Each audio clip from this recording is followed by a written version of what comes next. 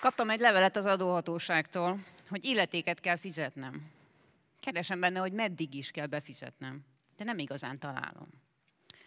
Azt mondja, a megállapított illetéket az esedékesség napjáig kell megfizetni erre és erre a számlára. A megállapított illeték teljes összegére vonatkozóan az eredeti esedékesség napja a fizetési meghagyás jogerőre emelkedését követő 15. nap. A fizetési meghagyás jogerőre emelkedésének napja, amennyiben fellebezést nem nyújtanak be ellene, a fellebezés benyújtására nyitva álló határidő utolsó napját követő nap. E fizetési meghagyás ellen a közléstől számított 15 napon belül fellebezésnek van helye. Világos, nem?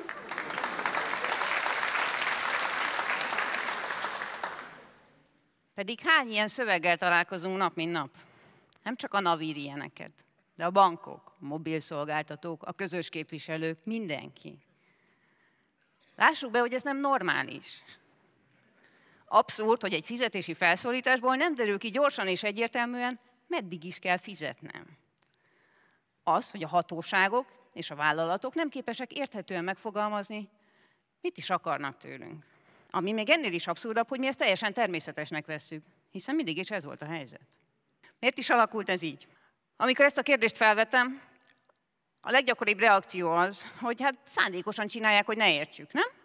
Pedig szerintem a legtöbb esetben ez nem így van. Először is nem csak mi vesszük adottnak ezt a stílust, hanem azok is, akik írják ezeket a szövegeket. Világéletükben ezt látták maguk előtt. Ráadásul a legtöbb szöveget nem nulláról írják, hanem kész sablonokból dolgoznak. Másrészt nagyon nehéz friss szemmel ránézni a dolgokra. Aki ezt a levelet írta, az pontosan tudja, hogy mik ezek a határidők, és hogyan épülnek egymásra. De ezt a tudást le kell vetkőznöd, kvázi el kell felejtened ahhoz, hogy úgy írj, hogy az is megértse, aki nincsen tisztában mindezzel. A harmadik ok pedig a túlszabályozottság.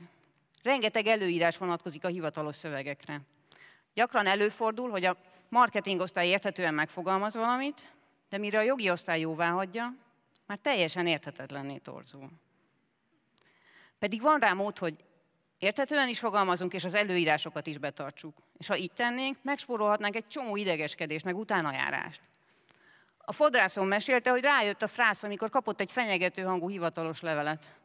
Aztán fölhívta az ügyintézőt, aki megnyugtatta, hogy nincs semmi baj, csak valami formaságot kell elintéznie. Ennek a másik oldala, hogy az is jobban járna, aki írta ezt a levelet, hiszen nem kellene értetlenkedő telefonokra válaszolnia, és gyorsabban elérni, amit szeretne. Ezen túl megspórolhatnánk egy csomó pénzt is. Például, ha nem csúsznánk ki a befizetési határidőből, amiatt, mert nem értjük, mi a határidő. Sőt, még ennél is komolyabb tétje lehet az érthetetlen szövegeknek. Akár bele is halhatsz egy rövidítésbe. Egy nő a mellében lévő csomó miatt fordult orvoshoz. Az orvos megvizsgálta, nem talált semmit, a leletre pedig azt írta, hogy Ctrl-PE. Ctrl-PE. Azaz kontroll panasz esetén. Magyarul, ha továbbra is fáj, menjen vissza. De ezt a nő nem értette. Nem ment vissza időben, nem kapta meg a szükséges kezelést, és végső soron belehalt a rákba. A jó hírem az, hogy igenis lehet érthetően fogalmazni, sok más országban megy ez. Norvégiában, Hollandiában, Franciaországban élő magyaroktól hallottam, hogy jobban értik az ottani hivatalos és üzleti leveleket, mint az itthoniakat. Pedig még alig beszélik a nyelvet. Rajtad is múlik, hogy változtatunk-e ezen. Amikor legközelebb leülsz írni, válts nézőpontot. Próbálj meg az olvasód fejével gondolkodni. Évek óta foglalkozom azzal, hogy érthetővé tegyem az ilyen és ehhez hasonló szövegeket, és azt javaslom, hogy a következő 4 dologra figyelj oda. Kezd a lényeggel, de azzal, ami az olvasónak a lényeg. Egy fizetési felszólításnál például azzal, hogy miért, mennyit, meddig és hogyan kell befizetnie.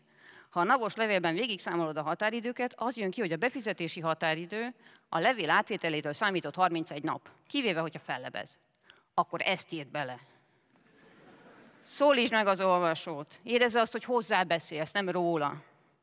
Ne írj le olyat, hogy fizetési meghagyás ellen fellebezésnek van helye. Ebben a mondatban nem szerepel egy ember sem.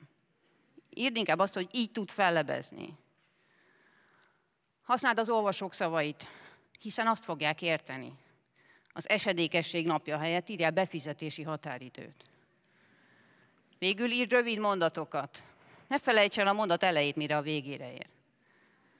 Érthetően írni nem könnyű, de minél többet gyakorlod, annál jobban fog menni, és annál jobb lesz mindannyiunknak.